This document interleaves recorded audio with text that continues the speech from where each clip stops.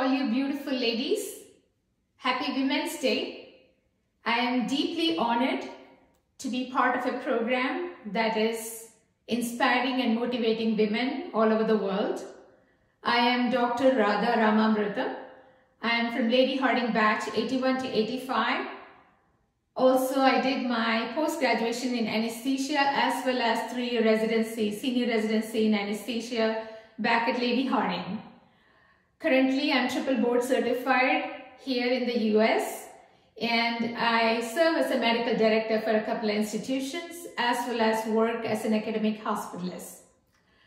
I would say being a woman has been my pride and joy, and I think I'm also a symbol of strength, not because of the obstacles I have faced and overcome, but because of my attitude or my perception towards the obstacles and the way I have faced it and boldly come out of it. I am a single mom and I have raised a child here, and he's now an interventional radiologist and is my pride and joy. But I wouldn't have done it without the help of my family and friends, and I'm deeply indebted to all of them that played a role in some way or the other to help me achieve my goals. Currently, I'm very content with my professional success as well as my personal success. But I would say a lot of people stand behind me in this.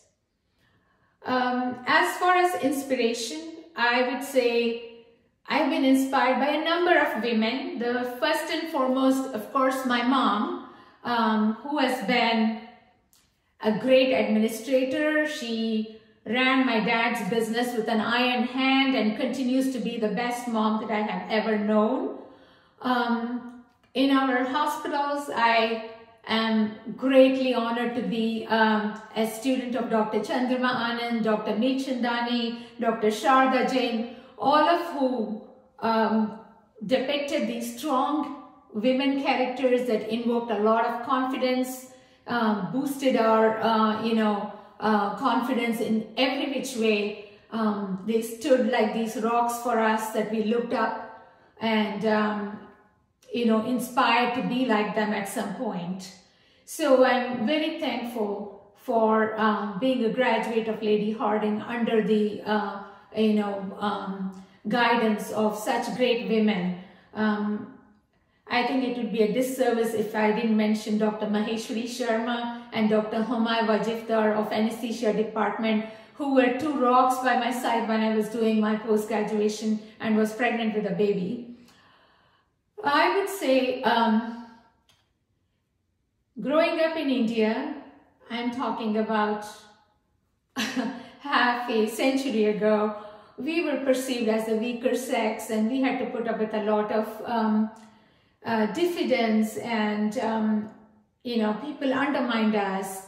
I think not just in our profession, but other professions too. Women go through various hassles, various obstacles, sexual harassments, and maybe now I'm old, too much mature to put up with any of that nonsense. But a word of advice would be, we're all very hardworking women.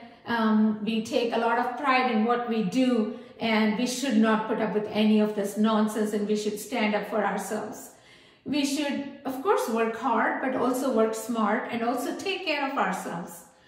As a woman, I have played various roles in my career and my life. Started with a daughter when I was born to my parents, and became sister to my siblings, and eventually became a doctor, and became a wife and a mother. And my patients would say I'm probably the best doctor that they have ever seen, while my dad would say I'm a better daughter than a doctor, and my son would say I'm a better mother than a doctor. And I think it's thrilling to know that in every which field I'm praised for who I am, and that's because we as women tend to be perfectionists. But it's only possible when we take care of ourselves, and sometimes we tend to put ourselves in the back burner. So my sincere advice would be, take care of yourself so you can take better care of others. Other than that, I think we all have different struggles that we face on a day-to-day basis, but face them with confidence.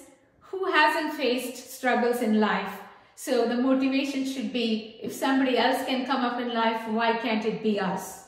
So stay strong, stay united. I hope I can be an inspiration to someone younger or someone in need.